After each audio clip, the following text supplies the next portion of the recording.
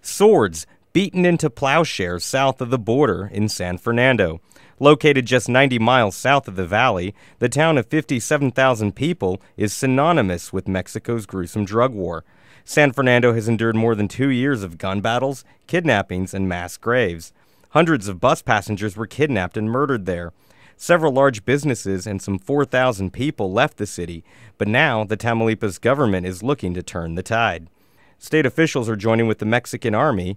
They're launching a series of public works and assistance programs there. State officials are handing out food and other items. Soldiers are working on several construction projects. Others are providing medical care. Another group is giving dental care. Nosotros celebramos mucho esa coordinación. Mayor Tomás Gloria Requena says he's grateful for the support. Que estamos alcanzando. Mexican Army General Victor Hugo Aguirre Serna says the team project is an important duty for soldiers. In Harlingen, Sergio Chapa, Action 4 News.